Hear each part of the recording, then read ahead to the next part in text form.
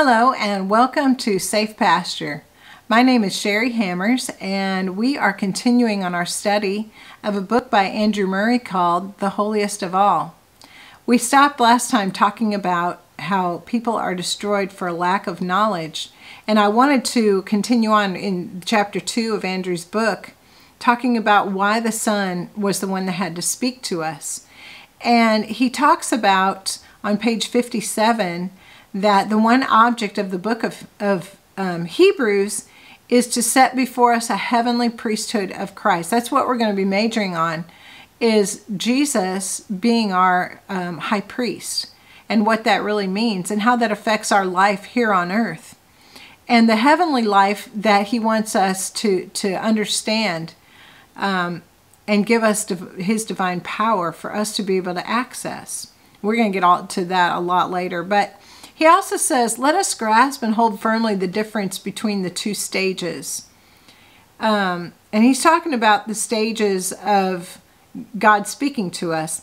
Like in the one, the action of man is more prominent. So he's talking about the Old Testament, how God spoke through the Holy Spirit to the prophets, which was external. And then the other one where he speaks in Jesus in the New Testament, in the Son, who bears and brings the very life of God to us and brings us into living contact with God himself.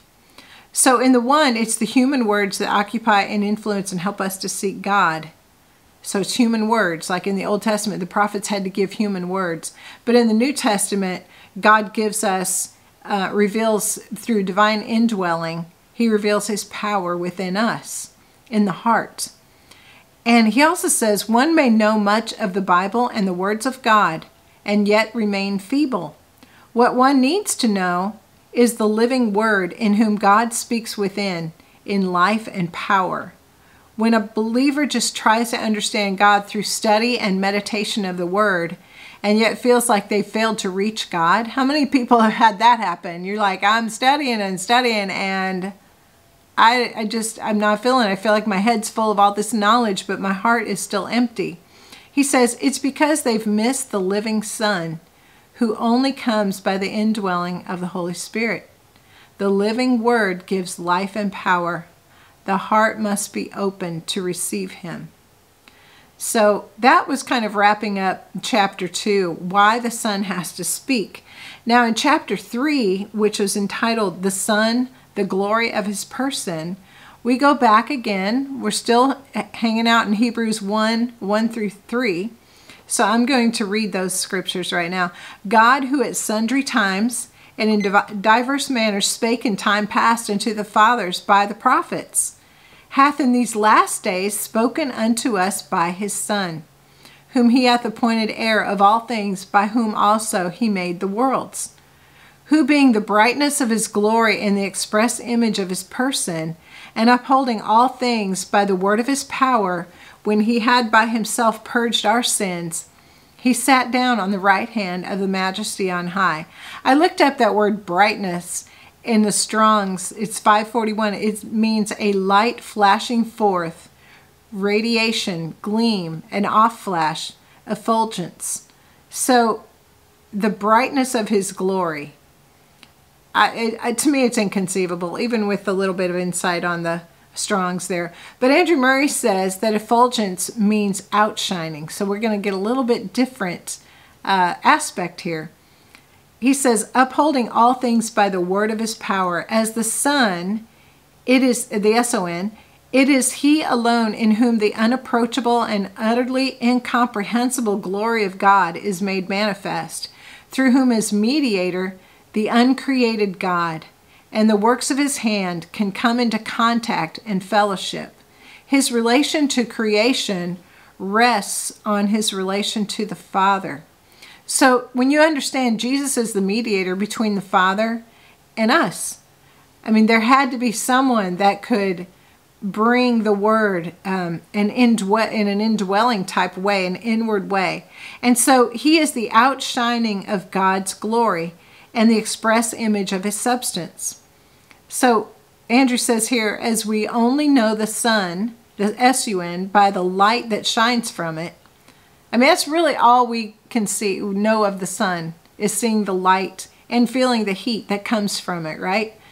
So is Christ the outshining, the revelation of God's glory. So Christ was the one that revealed to us the glory of God. As the light that shines from the sun is of the same nature with it, so the S-O-N, the Son, is one nature with the Father. So the light coming from the S-U-N, the Son, is the same nature as the Son. And so Jesus is one nature with the Father, God of God. So this thought underscores the fact that we need a personal relationship with God that is growing. We can't just rest content that we've made a commitment to God and we're done.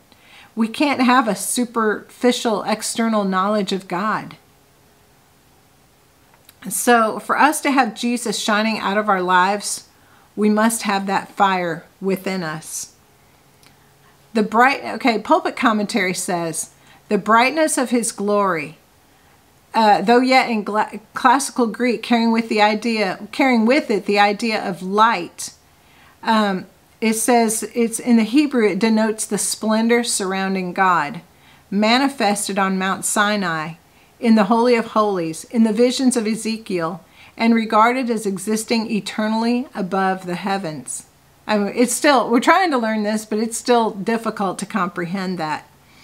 I'm going to say this really quickly because I think I'm nearly out of time, but Romans 5:5, it says, "And hope maketh not ashamed, because the love of God is shed abroad in our hearts by the Holy Ghost, which is given unto us." The fourfold glory in which the Word, this is what Andrew says, the fourfold glory in which the words has set him before us. He is the heir of all that God has. He is its creator. He is the upholder too. He is the outshining of God's glory and the perfect image of his substance. And he also says, let us turn away from earth. Let us meditate and gaze and worship until he who is the outshining of the divine glory shines into our very heart. I just think that's a beautiful way of trying to understand Jesus is the outshining of the Father.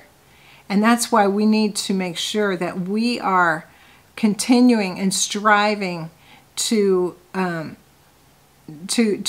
grow within him, to understand him and understand what he's trying to do in our lives and being our very life.